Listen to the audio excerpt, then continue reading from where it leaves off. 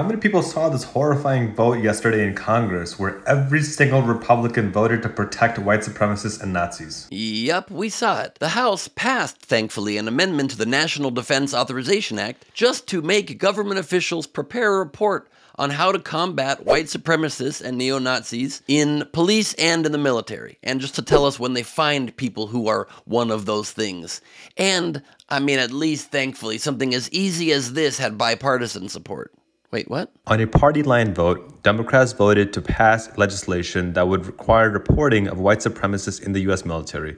Republicans unanimously opposed. And to be clear, this was a standalone amendment, simply requiring the military and law enforcement to report if they find a white supremacist in their midst. Every single Republican voted against the measure. Let me break down more detail what it is. Very simple. Very benign, except in the way that it's not benign in stopping extremist activity in our own ranks, in our nation, in the people that protect us. The Schneider Amendment called for the total number of people who were discharged from the military or police because of their links to or support for far-right extremism to be published. Just tell us the numbers of people that they're finding. And for the FBI, Department of Homeland Security, and Secretary of Defense to publish a report that sets out ways to combat white supremacist and neo-Nazi activity in our uniformed services and law enforcement agencies. That's it. Nothing controversial here. There's nothing that you might need to ponder and say, well, I know there's some good parts to it, but some aren't.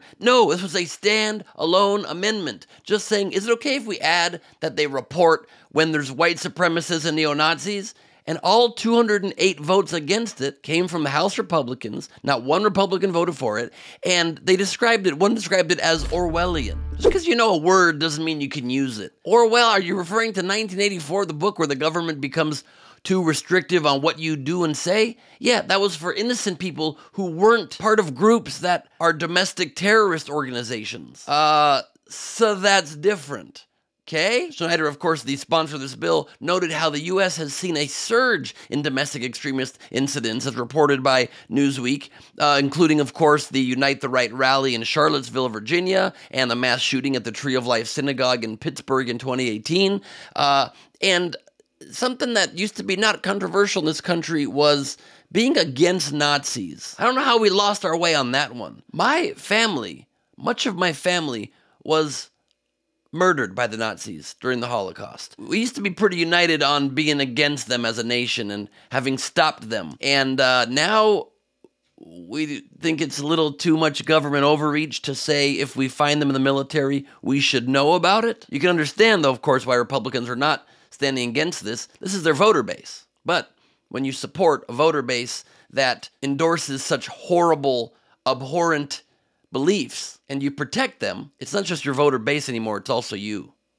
It's you, all 208 Republican members of Congress. Rep. Pete Aguilar, Democrat from California, a member of the Defense Appropriations Subcommittee years ago, said this, quote, "What the report made clear is that white supremacists are using our military to further their hateful and violent agenda. And Pentagon guidance currently does not allow people to actively participate in extremist groups like that or publicly advocate those views, but even belonging to groups like that, even belonging to white supremacist groups is not explicitly against the rules. So how about this? Could we also make that against the rules? Can we possibly just at least have some line in this nation that we agree on between good and evil? Is that too much to ask? Literally, it's the polar opposite, cataclysmic sides that have been there from day one. You're into the Bible. It's the whole story of the Bible. Good is what is rewarded, and you go to heaven, right? And then evil is what's punished, and you go to hell, and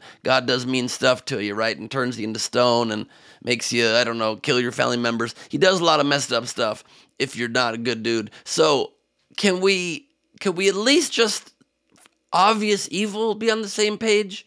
Or do you not want a country at all anymore? I'm too frustrated to share any more of my own thoughts. Let me just end this with a few comments that I saw in a Newsweek article about this. Newsweek, not particularly a very liberal rag these days.